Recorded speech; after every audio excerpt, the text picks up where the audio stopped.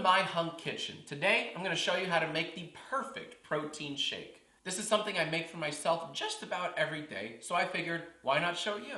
The first thing you're going to want to do is put in a scoop of protein. Then you're going to want to add then we're going to add some protein. Now what I like to do, just for a little bit of taste, is add some protein. Then I usually add 1/2 of protein. Now of course it wouldn't really be a shake without protein. And then so we're going to add some protein, and then, and only then, can you add some protein and blend. Now while you guys weren't looking, I actually went back and added some protein.